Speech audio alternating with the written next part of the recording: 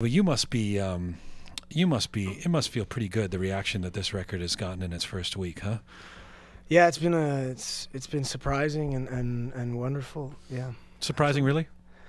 I don't know. I mean, it's hard to know what you think about. I don't know. I find it hard to know what I thought about this record the whole way through. I guess sometimes sort of the pressure can sort of make you doubt everything, and yeah, I don't know. I mean, I like the way it sounds. I really like the way it sounds. Tell me about that pressure, Tim, because Into Your Lungs from 2008 really put you guys into a new level of recognition, at least in Canada.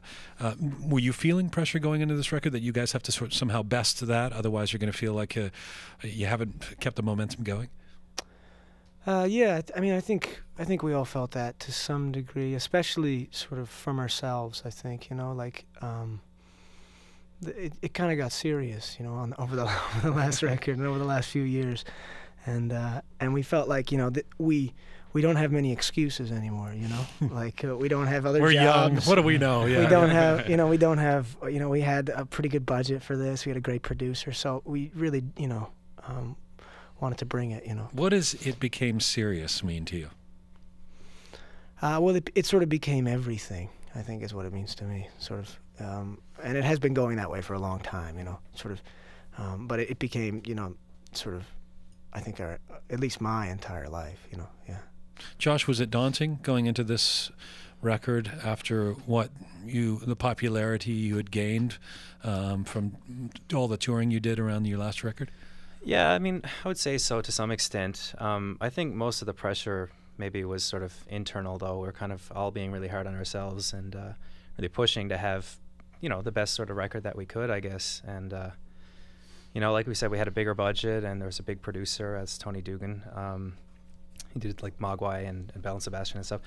Anyway, yeah, so there was, sort of a pressure to kind of live up to the big budget and all the studio time and this big producer and all that stuff. So how does the pressure play itself out when you say it was just internally in the band? I mean, is it like, Phil, you're just not playing the drums well enough? Your chops are... Pretty much. No, that's not.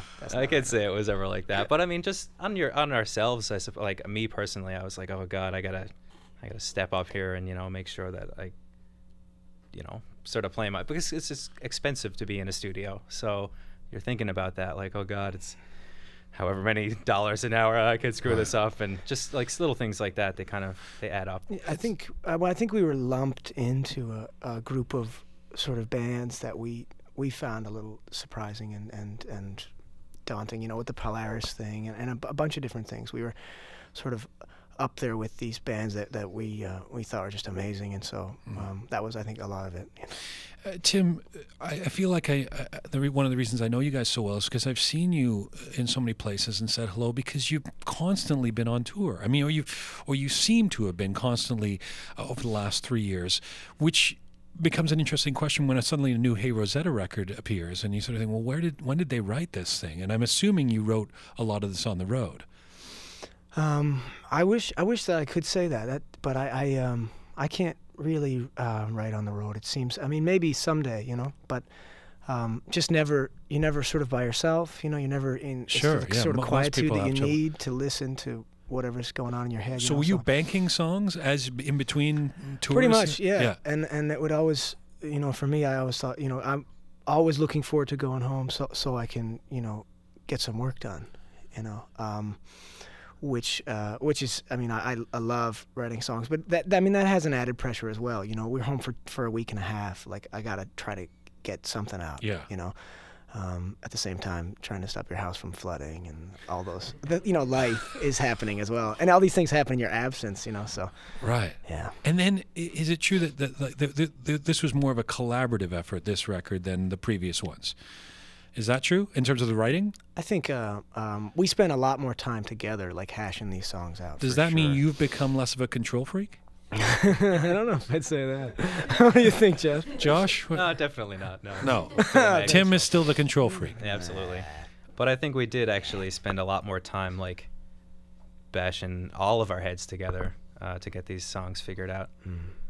I don't know. I don't know if other bands do that, like, as much. Maybe, I don't know. We just, like, Tim comes in with these ideas for tunes, and we just, like, Play them hundreds and hundreds of times. You don't want to leave any stone unturned. You know? Yeah, right. We could do it this way, or we could do it at halftime, or we could do it. But you've also developed a reputation as a great live band, and that's probably because you're spending hundreds of times jamming these songs, right? This idea that this record, I mean, certainly this is what I said about it. I've read a few people saying this, that you've subtly reined in your large sound a little bit on this record, on Seeds. Did you want to explore a more restrained territory, Josh? I would think that maybe had a lot to do with Tony, the producer. He likes to keep things sort of concise, I think. So a lot of times we would kind of be butting heads with him, even just to like, no, we really want this to be sort of bigger, or longer, more lush, or add more weird stuff. And a lot of times he'd be like, no, I really think this should be more sort of short and sweet.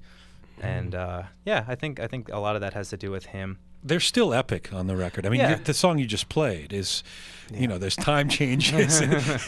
You like that, Tim? I'm assuming that that's a song only feels complete to you when it has some dramatic dynamics to it. That is, like you said, that is something that I try to rein in a little bit. You know, not trying to do everything in every song, you know, not trying to do everything possible in every song. Like there was a couple songs on the record that, you know, just a groove kind of works. Like let that breathe, let that live. Like so many bands that we listen to and love, you know. So I think there was sort of a I hesitate to use the word maturation, but sort of an understanding that like it doesn't have to be everything all the time in every song. You know? Well, you also start to realize, I guess, when you're making your first record, it's like we got to pour everything that we are and have been into this record. Now you're starting to realize you have a career, and so you don't everything doesn't have to be on every record, right? Is that? Yeah. Okay, fine. Maybe. I was trying to rephrase what you said, but I guess I didn't do a good enough job of it.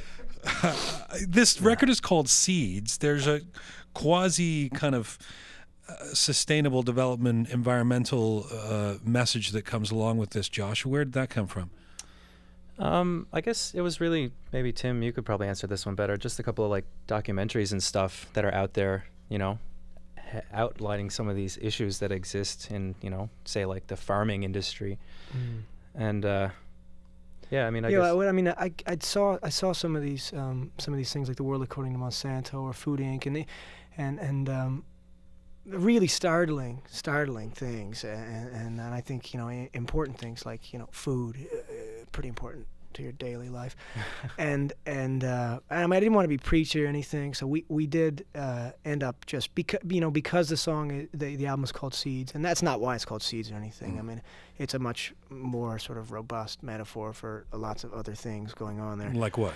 Well, obviously there's a title track, and in that song, sort of like we are seeds, like we travel around and we settle down and we try to make something bigger than ourselves, you know, on these stages around. You spread your seeds in each town. That sounds a little, you're pretty, well, yeah, we'll say yes, yeah, metaphorically. Right. I meant it quite professionally, but good, you thought it meant something else, apparently. Well, you know, yeah, and I like that as a title of the record. Tim, you've gone remarkably red. Yeah, well, no, it's the lights in bashful here, man. Newfoundlander that you are. It's lighting.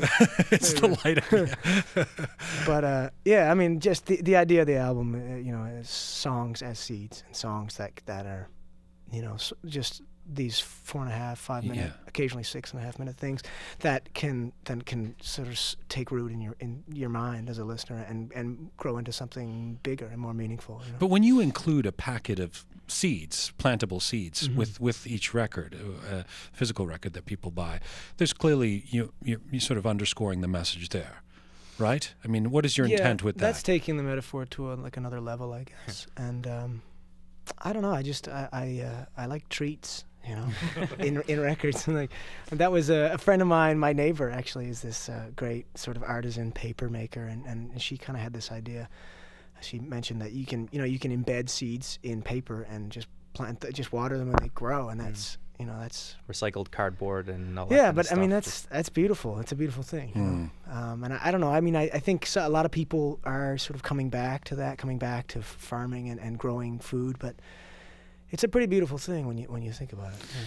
You talked about the. I want to get you guys to play another song, and so I'm sort of tight for time here. But let me try and get this in here. You talked about the the pressure or maybe the surprise and the flattery of being included with those other groups when you were nominated on the shortlist for the Polaris Music Prize. When people compare you, when critics compare you to other bands, and in particular in reviewing this record, they're always hugely successful bands. No one compares you to like middle-ranked bands. It's always U2 or Arcade Fire or Coldplay. And in particular, this Arcade Fire thing, I hadn't heard it a lot before, but it's been recent, maybe because they just won the Grammy and the Brit Awards. But what does that kind of comparison mean to you? Well, yeah, that is very flattering. I mean, it's amazing. Those bands, you know, I don't know. It almost doesn't even make sense. But it's flattering, you know. When you watch Arcade Fire win the Album of the Year Grammy, do you didn't actually well, you didn't watch it? it. We were sleeping on the floor of a Say ferry you were terminal. watching it.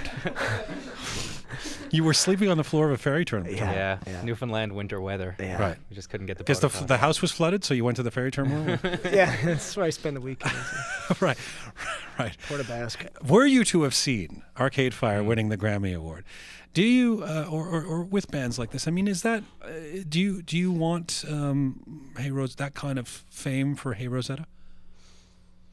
I don't know. I mean, it'd be all right, but it's definitely not the end, you know. No, I mean, for me, it's always been like a reactionary thing. This band has always been, it's just been growing on its own, and we've been trying to react to it. You know, it's never a global domination sort of thing, you know, philosophy. I mean, I know that... Josh wants global domination. Well, except for Josh. No, definitely not. I'm not that guy. I know our management and our label and our publicists and all the wonderful people that work for us, you know, do work towards that, I'm sure. But we just, you know, just want to make music that pleases us and that feels good to play for people. I love that idea that you're catching up to your own success always. It's a very interesting idea. Congrats on this record. It's really nice to see you guys, and thanks for bringing the whole band in here. You're going to play another song for us. Yes. Yeah. What are you going to play for us now? We're gonna play the single, quote unquote, which is Welcome. Welcome. Right? Yeah. All right. Intentionally not playing the song that I wanted you to play. Listen. Defiantly, much like, no, I'm kidding. We'll play Your Spring as a bonus maybe. I love Welcome. Please head on over there. Tim Baker and Josh Ward, a couple of the members of Hey Rosetta. They are joined by Romesh Tavanathan, Adam Hogan, Kinley Dowling, Brooke Stewart, Phil Maloney. They've put out this very strong new record called Seeds. They're here live in Studio Q performing from it, and they're going to play the single now. It's a song called Welcome. Whenever you're ready, take it away, guys.